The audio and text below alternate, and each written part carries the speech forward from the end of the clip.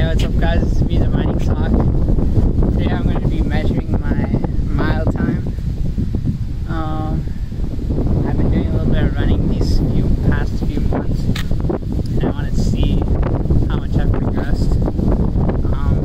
For context, the fastest I've ever run a mile was like in middle school, and it was like 8 minutes and 30 seconds. So I hope to beat that even by a little. And yeah, I just mowed the lawn.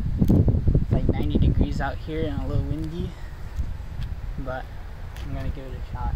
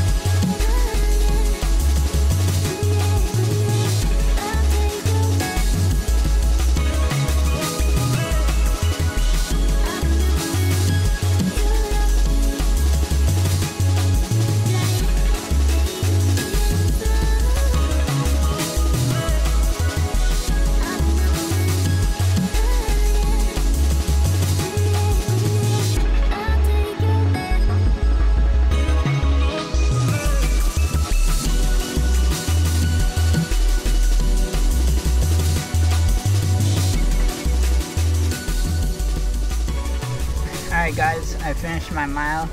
It's actually 1.11 miles, 3 times running around this field, and I ended up with a time of 6 minutes and 47 seconds.